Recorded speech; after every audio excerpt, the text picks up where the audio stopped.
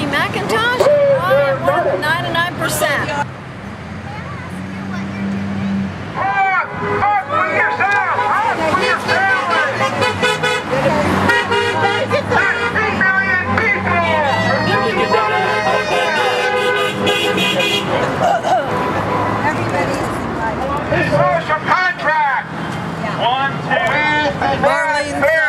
I'm one of the 99. I can't understand why they feel the rich should not be taxed or why Glass-Steagall should not be reinstituted. We want a fair economy. Or a surtax on every financial transaction.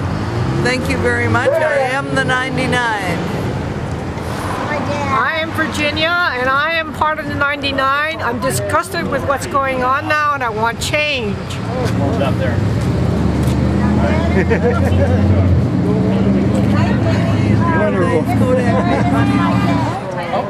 Okay, Poppy, what's your story? I've lost $500,000 in equity on my house. This whole mess began. Okay. It's worth $700,000. It's going for about $210,000 right now. I had a dream. My name's John Francis, and I support the 99%. I'm one of the 99%. These are most of the people in this country. Thank you, John. I'm here protesting high medical costs because I lost my health insurance and it was a rude awakening. All right, we're going to form up. We're going to do a little march. I brought the evidence. Down to Wells Fargo. My prescriptions went from an average of $5 to an average of $125. By the time it got to the point that one small bottle of medication cost $415, I had to keep driving because I couldn't afford to buy it anymore. You got the sign? You got anything? My name is Danny Bayless Yeager, and I'm one of the 99%.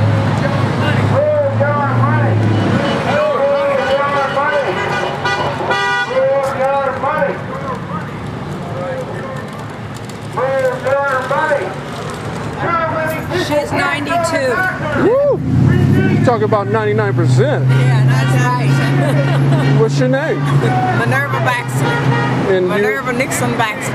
Okay. I moved my money in August from Citibank. And I'm Helen Smith, and I'm one of the 99%. There you go, yeah. And I'm Dave Perry, and I'm one of the 99% too. We want our country back. Absolutely. We want these banks to pay their fair share. We want the government to start straightening up and start fighting for the democratic views. Yes, I agree. Start representing the people instead of the corporate interests. If the people think the government is too large, then the Republicans can get out of Congress. Give their jobs out. Give their jobs out. They can make the government smaller and take it out. Did you hear her? I got lots. Justice now! Yes.